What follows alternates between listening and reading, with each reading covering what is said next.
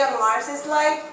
Well, scientifically speaking, a day on Mars is like spending a whole day inside a CTR scan. So a lot of radiation and cancer for your body. Hi everyone, my name is Luciana. I'm an architect. I'm also an analog astronaut as a part of a team called the Mars Society. So I was formed as an architect actually. I studied architecture 10 years ago back in Lima in Peru. And for me, architecture was all about designing pretty buildings, construction, civil engineering, and that's it. And for my last year, I went to do my bachelor thesis to Spain. And there, I remember it was 2011, and the really big earthquake hit Japan. And every architect in Europe was talking about disaster relief. For me, this was like a very new topic. It really opened my eyes to a whole new world of possibilities in architecture field. And made me realize that architecture was not only about designing pretty houses anymore. So, well, I'm just gonna fast forward like 4 years ago. I saw in the newspaper there was like 4 engineer students going to a simulation about Mars in the desert in Utah, in the States. So it really fascinated me, the idea of going to the desert, to this training facility for astronauts and testing your project. So I was like asking myself many questions like, who goes here? How can I apply here? And what sort of projects come here? And I ended up finding projects from programmers, engineers, physicists, biologists, so in other words, scientists. And I found out that my career has nothing or very little to do with scientists. So then I realized that in order to go to this place that really fascinated me, I have to answer one question. What can my design do for innovation? So I found this picture. This is actually taken from the inside of the station. This is a window. It's one of the 2 windows there is in the station.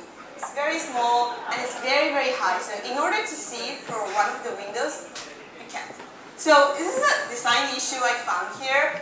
And you ask yourself, like, was there even an architect involved in the construction of this place?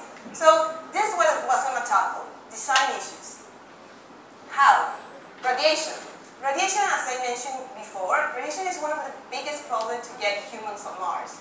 So with that in mind, the yellow thing you're seeing there is egg. It's powdered egg, actually.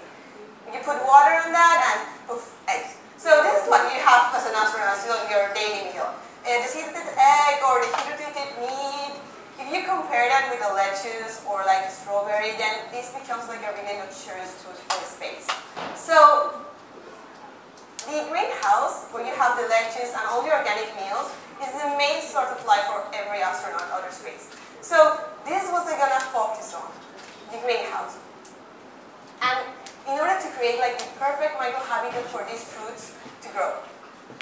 So I started designing how was I gonna make this possible and so solve the radiation somehow. So I started to increasing the area of the surface of the greenhouse by putting all these like small triangles, which actually try to, by increasing the area, I have less heat inside, and less heat means like less radiation. So I started like drawing all these sections, the plans.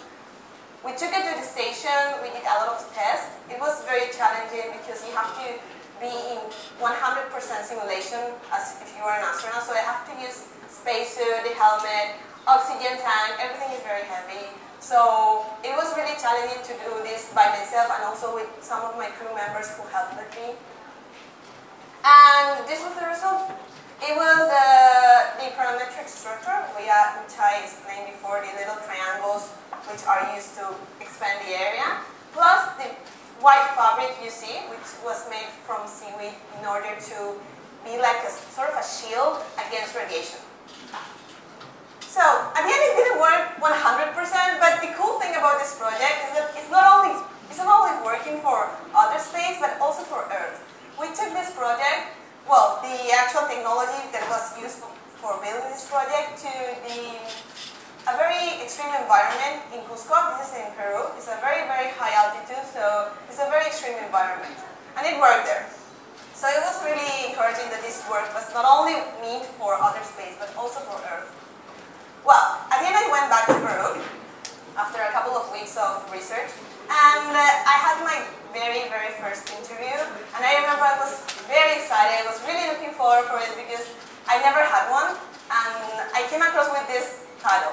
It was Peruvian engineer goes to facility research for astronauts. And I got like, well, I'm not an engineer, and I have nothing against engineers, but after all the research I made and all the things I'd gone through, like trying to apply to this place, and it was the first architect that I was going here, and I was really proud of my career. I really want to show that I'm doing something. So this didn't happen once, it happened twice, and 3 times, and more time. People confuse me with engineer. So at the end, I found myself like in the middle of 2 fields. With one side, architecture, many architects were telling me that this project is not architecture related. I was like sort of like going out of the boundaries of architecture itself. And on the other side, I was not as formal as a scientist, so I was not considered a scientist as well. So I was really like asking myself, which path should I follow? Like my fascination for this project took me like some point that I was going away from architecture. So I found out this workshop that was about virtual reality in a school of architecture in London. So at the end of the workshop, it was not the virtual reality that I learned from that, but the multidisciplinary projects and the people working there that actually engage. And when I talk about my research of Mars, they didn't thought that it was a crazy idea. Like, contrary, they found it fascinating. And it really seemed that suddenly, like, Mars idea, Mars architecture wasn't such a crazy idea as I thought at some point.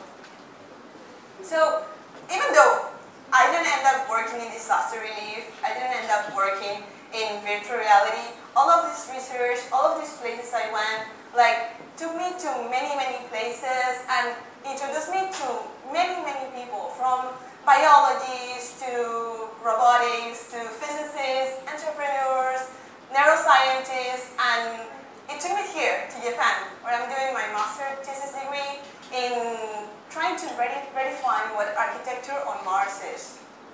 And, well, what I can tell is like, I remember 1 year ago when some people asked me, what is your research about? And I was like, it's about Mars, architecture on Mars. And people asked me like, Mars, the planet Mars? And I was like, yes, the planet Mars.